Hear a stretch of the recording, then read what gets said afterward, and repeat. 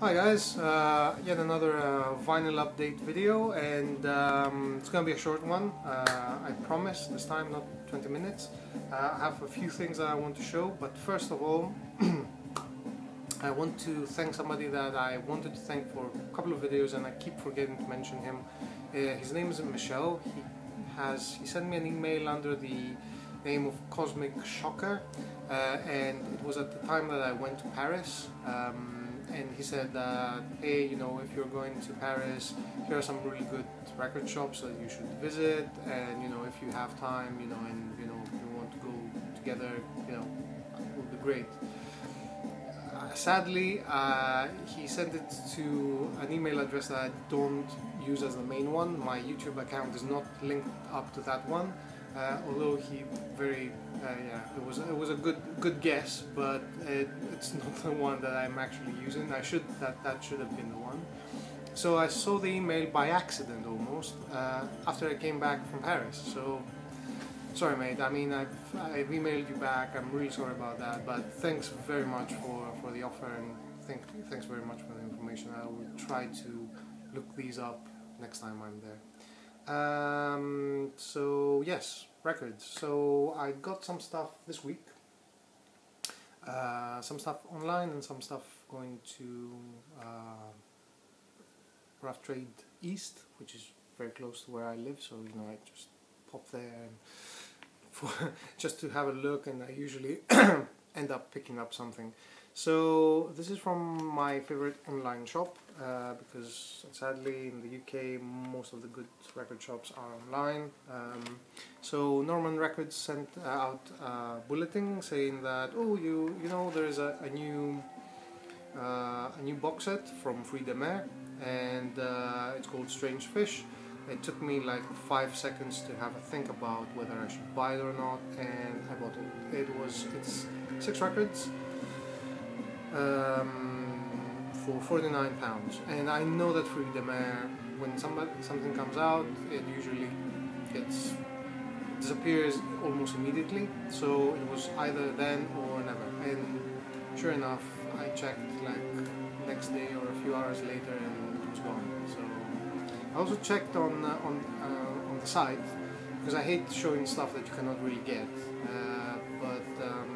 Yeah, it is a little bit confusing because Norman Records sold the box set, whereas they say that they will sell them individually.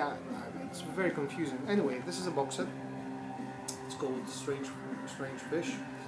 It has these 4 records. 2 of them are Fish 2 and Fish 3 are double LPs. So yeah, in fact it's 6 records and a CD, which is really nice. Yeah.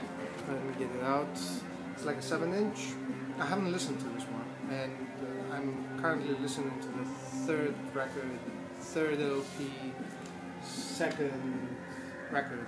This is the CD, which has grooves, fake grooves. They don't play. I don't think they play anyway. And it's black, like an LP. Really nice. It's very cheap. And one of the things that I noticed when I got it is like, this is seriously flimsy. I mean, it's not a box, it's not a cardboard. It's just something to put, collection of records in. But then again, it's like, 6 records, £49. Come on, I mean, it's dirt cheap. And there's another funny thing. They had this thing on. It says, they printed it out, and it was like Strange Fish 3. Oh, no, strike that. It's 2. And they sent it like this. So DIY, so funny. Anyway, the compilation here is an homage to krautrock and Cosmician music, and it's very varied. It's just all over the place. So you get stuff like this that's playing in the background. You get stuff like in the first record that is, this is record 3, this is record 2, this is record 1. This is the first record, and it's this guy, Craig Padilla, and Sandelica, which is synth, and it's bloody amazing. When I first heard it, I put it on. The first record I put it was 4. It was really good. This is mind-blowingly good. And on the side, it had, as I said, it had, I don't know if I said it already, but I thought about it. I don't know whether I verbalized it. They shown that you could possibly buy individual records because there was no box set, so I'm not sure exactly what's going on here, but if you do find any copies, do get this one. This is just mind-blowingly good. Not to say that the other ones are not bad or anything. They're really good. I sort of don't agree with some of the last tracks on side 1 and 2 on Strange Fish 2, because they go into a little bit of a more hard rock kind of thing, but overall great quality, great stuff. And you know, if you know, as I said, if you ever come across this as individual records, try to pick up this one, which is number 1. It's just fantastic. If you like this, you know, this is what you get for the rest of the records. This is, as I said, 3. And it's the first time I'm listening to it as well, so I don't know what's going on here, what to expect. So yes, this is Strange Fruit, really good. I wish that, you know, I could say that, you know, it's readily available, but yeah, it's a bit of an odd one. And some other records here. So quick one, very quick one. Daft Punk, you know, the latest one. I mostly got it for my girlfriend because she wanted it. Yeah, disco beats, whatever. It's really nice summer album. I mean, really good. I wouldn't have bought it, as I said. I bought it for my girlfriend. She likes it, and you know, it's a way for me to get away with having records all over the place, because she gets to listen to records as well, so she cannot really complain. So it's a strategy. Tip for you guys out there. So yeah, some easy stuff to show. This guy, Michael Chapman, fully qualified survivor, the ratio on Light in the Attic. I have Rainmaker as well. To be honest, this is a really good record. I prefer Rainmaker. I think it's a little bit more, I don't know, has a little bit more energy. Here, I was reading this and it was saying, you know, the description. It says, it's, where does it say that? Perfect album for a lazy day and a joint. Very good description, actually, really good. Thumbs up to that.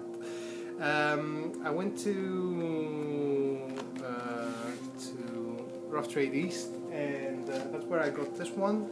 And I also got this one, Gin Aquarian, Plastic Crime Wave. Plastic Crime Wave is sort of a guru in 60s psychedelia, you know, and whatnot.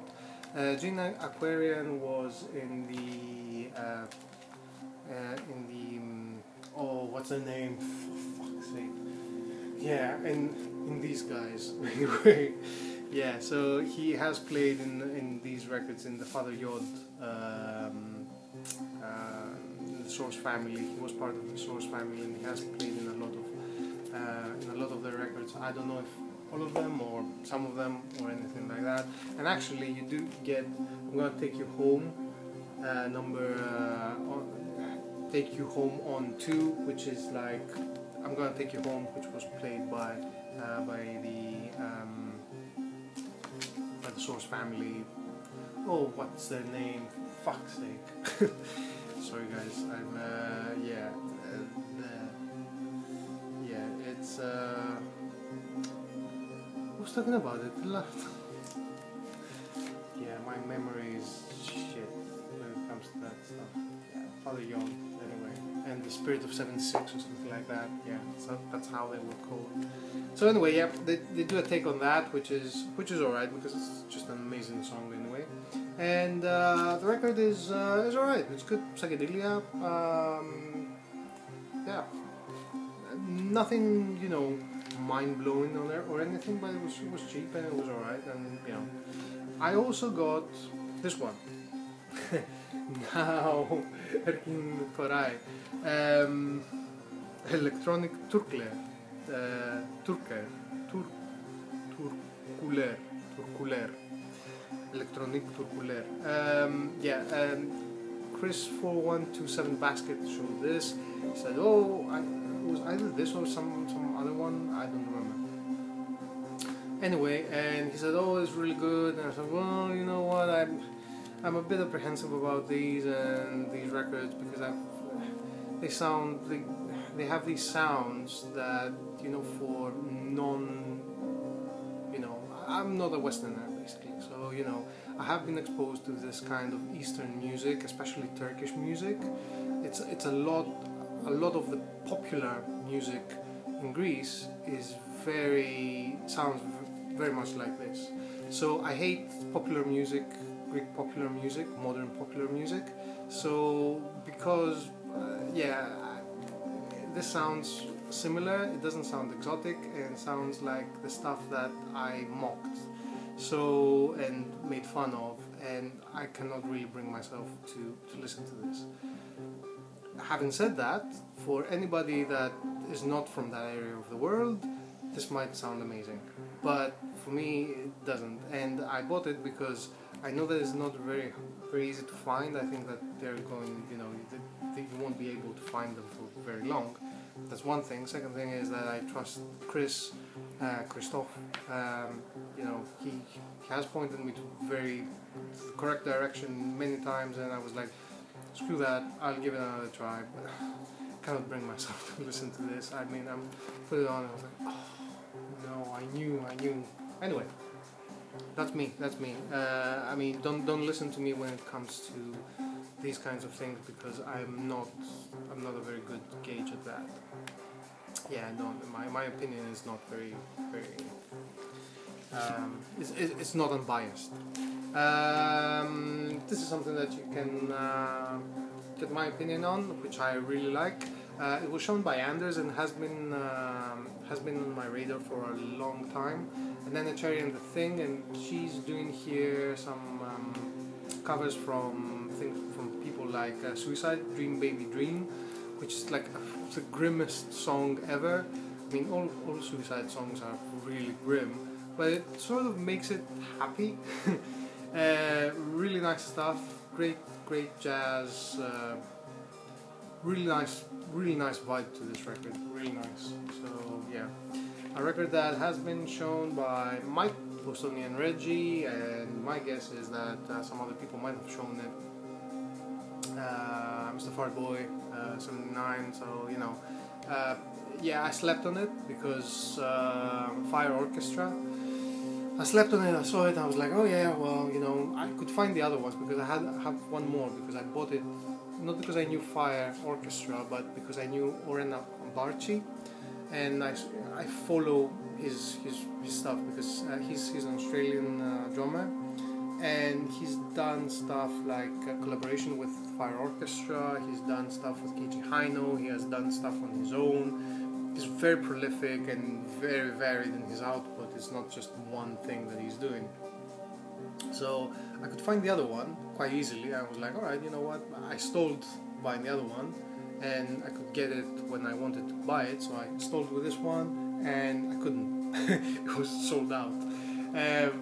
Very much to my frustration, but I finally found a copy, and this is just bloody amazing. Unbelievable free jazz, and highly recommended. Just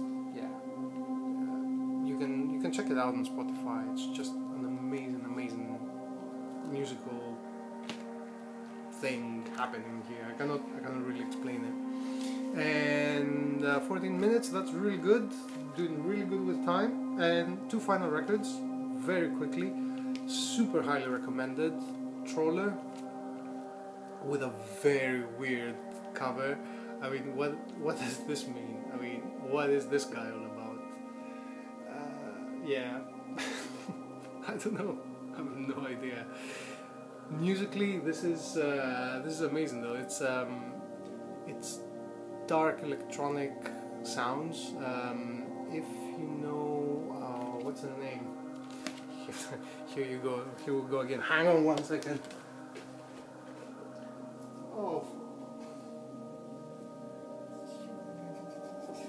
Yes, that was quick. So, what this sounds like is like this one. If you heard about these guys, without the super heavy guitars, so it's like the Angelic Crosses, but really dreamy kind of vocals and dark electronic sounds in the background. Heavy bass as well, which I think is probably actually played rather than programmed. Very good. You can find it on Spotify as well, at least in the UK. Highly recommended that you check it out. It's fantastic stuff, and it's been reissued. This is the original, I think. And yeah, do check this out. Really good. Finally, one last one. Cult of Dom Keller. This is some British band.